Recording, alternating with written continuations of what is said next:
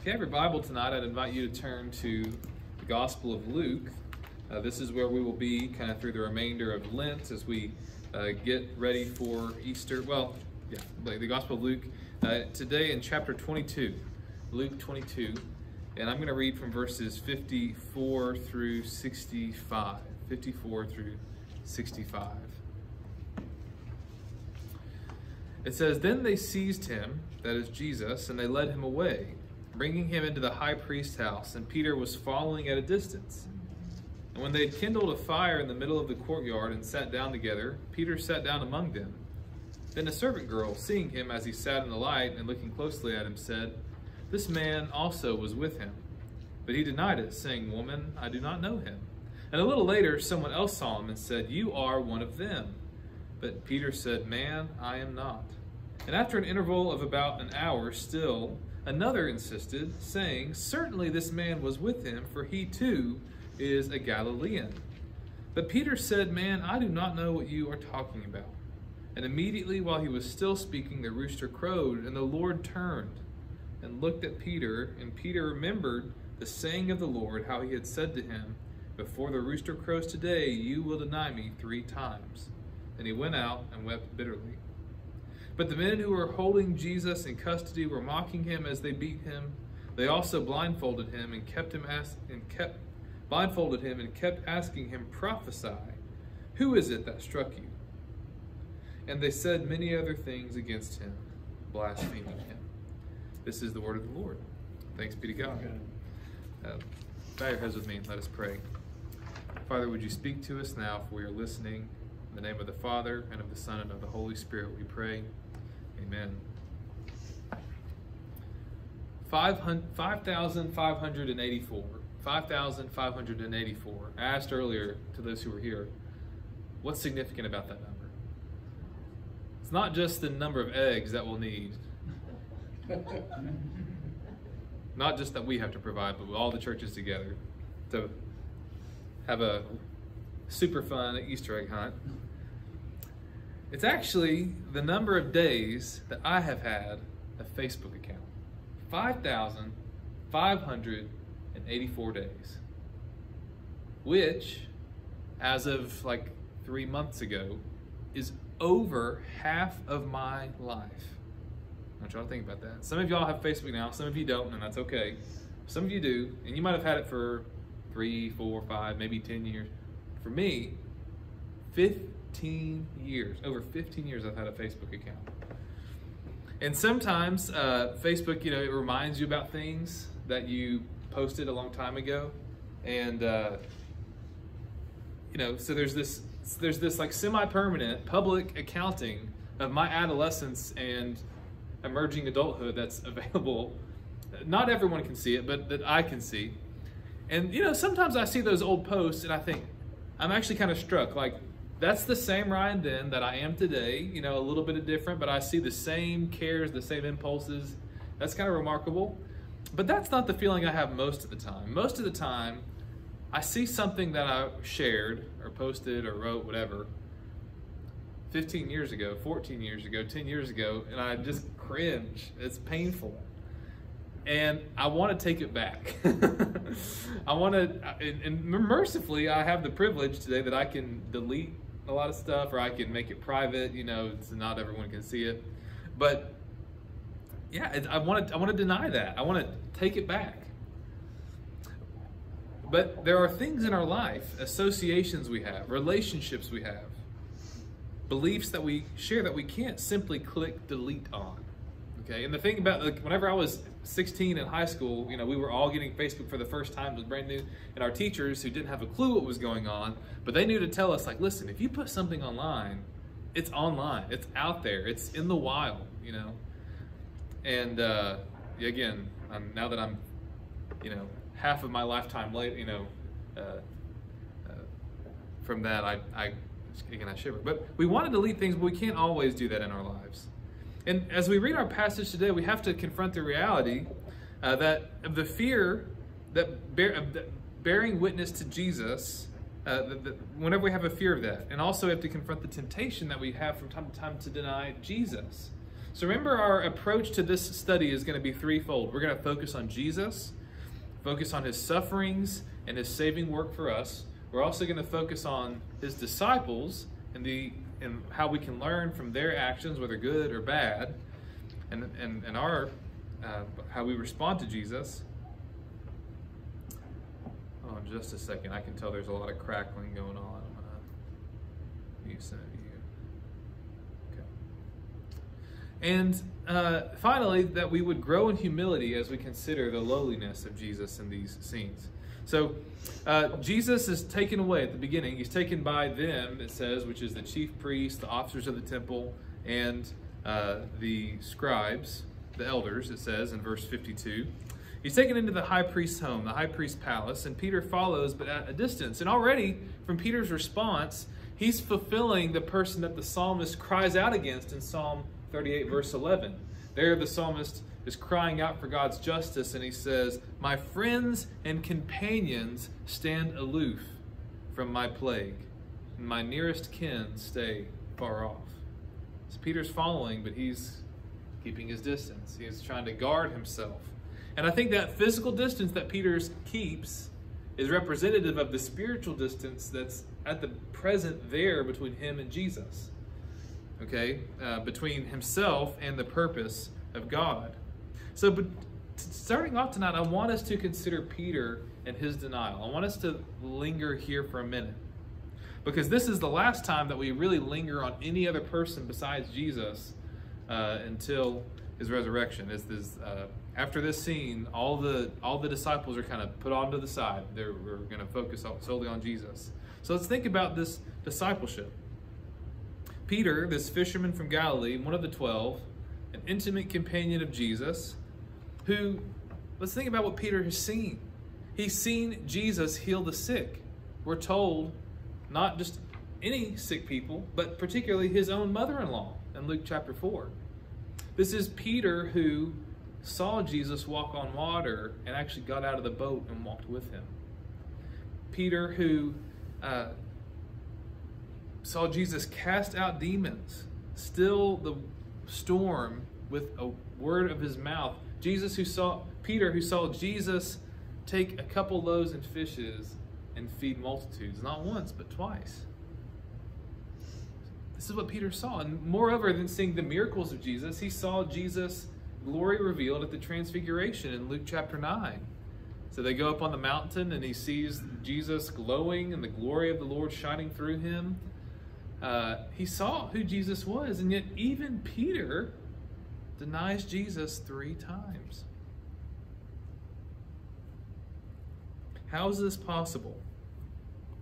How can someone who be so close to Jesus? Right, and we always ask that. I was talking with a friend a week ago who is a pastor in Birmingham, and I said, how's it going? We were talking about stuff in our churches, and he said, we had someone who was on our pastoral resident team who just left the faith. He has renounced the faith totally. And I said, he was a seminary student, right? He said, yeah, he was in seminary and kind of got going on another path, and he renounced the faith. So how do we get that where someone who might even say they feel called to ministry, right? They feel called to serve in a church for their career full time. So they feel like the Spirit has led them to do that. They've decided to pursue theological education. Even that person is not immune. Again, if Peter wasn't immune, none of us are. So I think there are 3 realities that make this possible. The first is the reality of spiritual warfare. Right? And the thing about spiritual warfare is it's something that we can't always see. Right? We might see the effects of things, but by nature, it's something that is unseen to us. Right? Remember what Jesus told Peter, and this is a verse we'll come back to multiple times today in chapter 22, verse 31. Simon, Simon, Satan demanded to have you, that he might sift you like wheat, but I have prayed for you that your faith may not fail. Satan wants to wring Peter out just like he wrung out Job.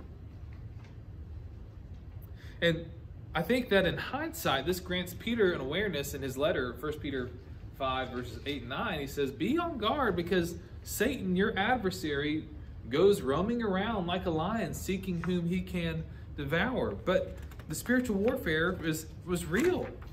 Remember what Jesus instructed Peter to pray? Pray that you might not enter into temptation. That's what we saw last week. And were it not for Jesus' intercession, things surely would have been worse for Peter. Again, this affects us today. And it's easy for us to forget it. There's a philosopher named Charles Taylor, and he talks about how 500 years ago, if you had dropped into any town anywhere, everyone would have believed in spiritual things. Whether they believed in God or they believed in fairies, they would have believed in something, and they would have assumed that there's a spiritual reality. But roll the tape forward to today, now it seems like if you believe in anything spiritual, you have to justify that to other people. Okay, and even for people of faith, it's something that they have to consciously enter into. It's something that they have to own, and it's something that they have to defend.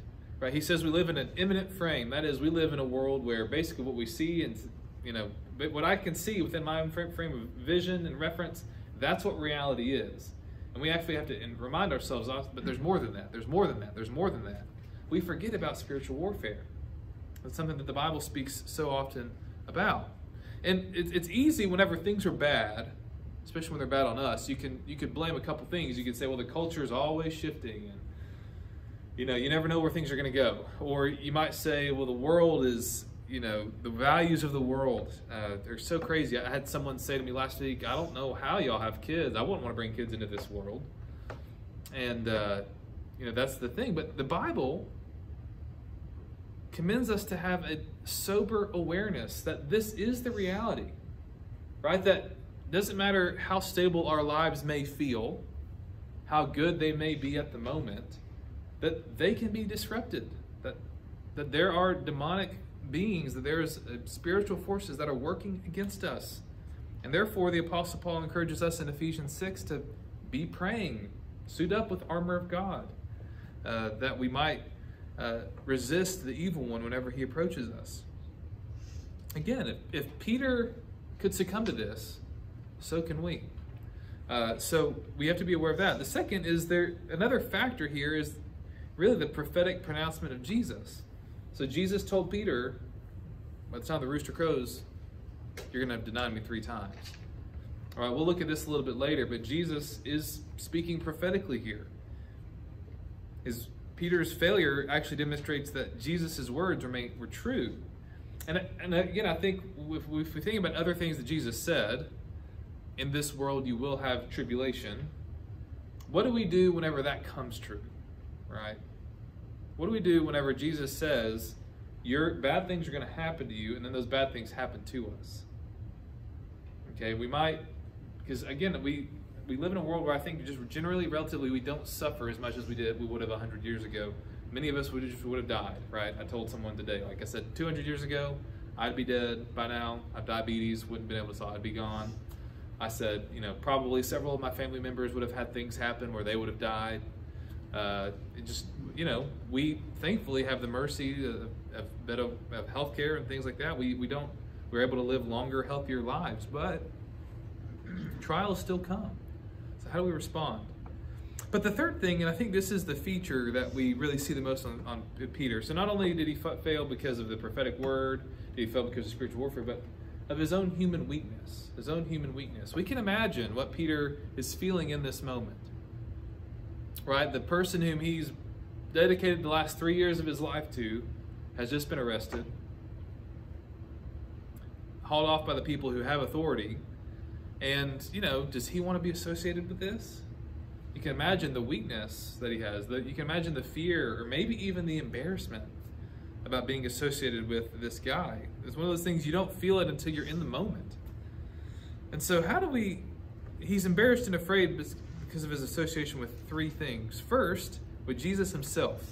Let's just walk through the people who say things to Peter. The first is the servant girl in verse 56. It says, "Then a servant girl, seeing him as he sat in the light and looking closely at him, said, 'This man also was with him,' but he denied it, saying, 'Woman, I do not know him.'" What's interesting is that Peter is afraid. Again, this is not a condescending remark about women.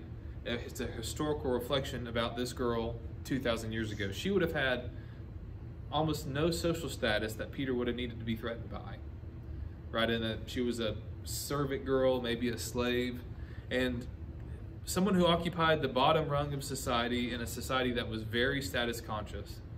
So Peter, why does he need to worry about what this girl says? She's relatively a nobody. Again, I'm not saying that she is in the eyes of God. I'm just saying socially in that circumstance.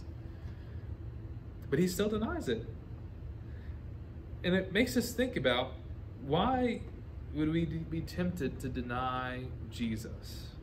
I can think of a couple circumstances from my own life, right? Maybe when I was younger in particular, in high school, but you still feel it sometimes today, you can be associated with being a goody two-shoes, right? Oh, you follow Jesus means you're kind of soft, I had people, when I was in high school in the cafeteria, who would try to get me to say cuss word because they just wanted me to, do something bad, right? I wasn't trying to, I'm sure I could grow now, 15 years later after I've had Facebook and all, and how I could have represented Jesus then. But, are you too good for us? Are you self-righteous? We're not trying to be self-righteous, but whenever we're trying to live holy lives, people will accuse us of that. Or maybe you're around somebody who's really smart, and they have intellectual objections to the faith that they lob bombs at. This is what happened to my friend and the guy at his church in Birmingham. Yeah, what if someone comes and they start asking you a bunch of questions that you don't even have answers for? You didn't even know you needed to have answers for, right? Sometimes you might be a little embarrassed by that. You don't want to seem as someone who's uneducated. Or maybe we find ourselves, and here's where I think our actions can deny who Jesus is. We find ourselves where following Jesus puts us at an inconvenience. Okay? Right? Because I follow Jesus, there are certain ways that I'm not going to make money. Okay? I'm not going to go into the casino business because I love Jesus too much for that. Okay? That ruins people's lives. I'm just ethically not going to do that. I'm not going to worry about, getting all the signatures I need for this building project because that would take too much time and it's not going to matter anyway. I'm just going to, go ahead and start construction, right? You kind of do the unethical thing, whereas following Jesus would mean you shouldn't do that. It would put you at an inconvenience. And so you can deny him by your words, all right? I just guess I won't follow Jesus right now. That's an issue that Titus chapter 1, verse 16 says. They profess to know him by their words, but they deny him by their works. So the first thing he denies is Jesus. The second thing he denies is the church, namely the fellowship of disciples. It says in verse 58, a little later, someone else saw him and said, "You are one of them." Peter said, "Man, I am not." So now, first he denied knowing Jesus. Now he denies his association with the other disciples. And I want you to think about who these people are. Again, in addition to spending time with Jesus, he had also spent time with these 11 other guys. One of them was his brother, Andrew, some of his closest friends, and yet he denied an association with them. Again, ultimately it's because they too are associated with Jesus, but I want us to think about, are you ever tempted to deny the fellowship of the saints? Are you tempted to deny your association with the church? And it kind of goes like this. If you've ever had a kind of a strange or an odd family member, we all have, there's the stereotypical kind of crazy uncle. I don't really have a crazy uncle, but that's this. Apparently, according to the movies, we all have one. Okay?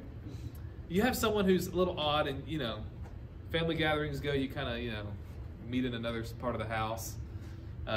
You can be embarrassed by them. You don't want to be associated with them. Sometimes that happens with our church community or with Christians, and sometimes it's because maybe there's someone who is socially awkward or odd, and you're worried, what are people going to think about me if I'm associated with them? Or maybe, I think this happens a lot, people think about how the church affects their social standing in the community, right? It's a far cry to go from like 1 Peter where you all need to endure with the church even though it's going to cost you everything socially. You need to follow Jesus regardless to, I had friends I've had conversations with before where they finished their professional schooling and now they're moving to a town and they're trying to think about which church to join because of who they might get connected to in the church, So there's that. And, we want to go to the highfalutin church because some other churches are not good. But even, and I find this sometimes, there are scandals that happen in the church. You hear about them weekly. right? And maybe it's a church that you're familiar with or a leader you're familiar with, maybe not, right? This past week have been some big names that have had scandals. And I think that there are a lot of people who hear this and they very understandably want to create distance from themselves in that person or that group. If a church has, and again, it's important because we are a part of the body of Christ. If a church has committed abuse or a leader's committed abuse, that's going to lead people away from the church. And that's one of those really sad things. But I guess one question to ask is our allegiance to the church or is it to Jesus? And if we have a bride, if Jesus' bride is imperfect, the church, how do we minister to make it better? Okay, that's the question that I think about. How do we rebuild in those places? Again, we could deny it. We could just say Christians have done, some Christians have done some bad things, and therefore we're going to leave. But we're called to, I think, to work for reform and to do that. But again, I think, thinking about why would he deny his fellowship with the disciples? He's embarrassed to be with them, right? He doesn't want to be known to be with Jesus still. He rejects solidarity for the sake of social mobility within this little group of people he doesn't even really know. And then finally, he's embarrassed, it seems, by his hometown to some degree. Certainly this man also was with him, for he is a Galilean, verse 59. But Peter said, "Man, I do not know what you're talking about." This guy must be with Jesus. He's from the South. Listen to his accent. No. I don't associate with those people. Right, we don't know how they knew he was a Galilean. It could be that he has a regional accent. Maybe he was wearing certain clothes, or maybe he just looked a certain way. Some people have certain traits that they share, but he still claims ignorance of Jesus. And again, I think we have a temptation to deny that too, to deny where we've come from. More than in the South, I'll be honest, you have to be a little careful about talking about heritage. Some of you talk about that, and some people start waving Confederate flags, and it gets kind of scary. But I think even just our families, and if you leave the country to go to the big city, you're kind of glad about that. You may kind of lose your ties to where you've come from. So we can imagine all these things that are contributing to the reason that Peter might have denied Jesus. But here's where I think the denial comes in. I did a word study on denial today. And there's two types of denials that happen in the Gospels. One is here, Peter denies Jesus, but the other denial is whenever Jesus, in issuing the call to discipleship, here in Luke chapter 9, verses 23 and 24, said, "If anyone would come after me, let him deny himself and take up his cross daily and follow me. For whoever would save his life would lose it, but whoever loses his life for my sake will save it." The choice before Peter is the choice that faces us today. Namely, will we deny ourselves or will we deny Jesus? I think that's what it comes down to. Will we deny ourselves or will we deny Jesus? Peter did not go the way of the cross here. Now, this is not the end of the story. We're going to get to the end of the story later on for Peter. But the Bible commentator Joel Green says, everything that was central to Peter's construction of his new identity as a follower of Jesus, he is thrust aside. Right in the end, whenever the rooster crows, the rooster bears more witness to Jesus than Peter has over the last hour. Okay? And this is not good for Peter. Jesus, multiple times throughout his ministry, warns about the danger of denying Jesus. If you deny me before men, then I will deny you before my Father in heaven. Jesus says that. So it's one of the most spiritually dangerous things we can do. We can deny him with our words. We can deny him by our works. And this puts us in grave jeopardy before God. It calls into question the authenticity of our salvation. And it puts us, as Peter finds himself, totally at the mercy of Jesus. Right? There's a detail that Luke tells us that the other gospel writers don't tell us about. In verse 61, it says, "And the Lord turned and looked at Peter." Now, if we didn't know anything about Jesus, we might think that that's a look of condemnation. I don't think Jesus gives those kind of looks. But the Lord looked at Peter. And as he heard the rooster crow 3 times, as he saw the Lord, then he realized what he had done. But I think Jesus looks upon him in mercy. And Peter goes out and he weeps bitterly. Right? And more important than his repentance and his desire the remorse that he feels is the mercy of Jesus. And that's what I want us to finish focusing on today, the prophetic word of Jesus and the merciful Lord.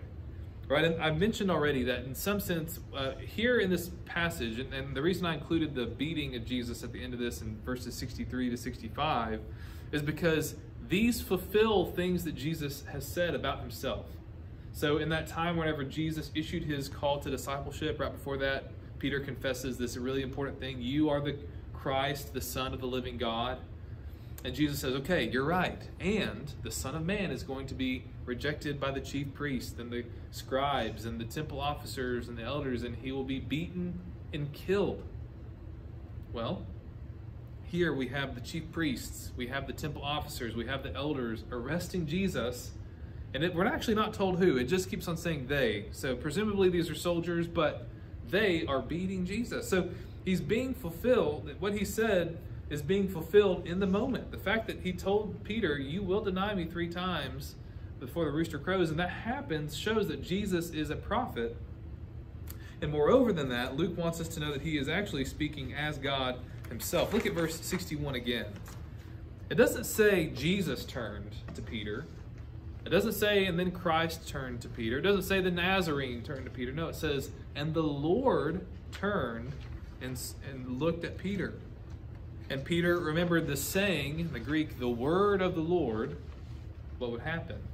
Right, the word of the Lord, that's something that the prophets say. If you read Amos, Joel, Zephaniah, Isaiah, Jeremiah, whatever, they're going to keep on saying, thus says the Lord, hear the word of the Lord, O Israel. Peter remembered the word of God. He remembered the word that Jesus spoke. So even in this scene of Peter's denial, our eyes are drawn towards the divinity of Jesus, that he is the Son of God. And just as Jesus, we remember that he is the lowly Lord who is about to be exalted. And again, so as the Lord, he is someone who we mentioned is gracious and merciful, slow to anger, abounding in steadfast love and faithfulness, keeping steadfast love for thousands, forgiving iniquity and transgression and sin. And boy, is that something that Peter needs as he has fallen. He needs the mercy of the Lord. And we know that he receives Peter. Again, roll back the clock to verse 32 again. Verse 31, Simon, Simon, behold, Satan demanded to have you that he might sift you like wheat.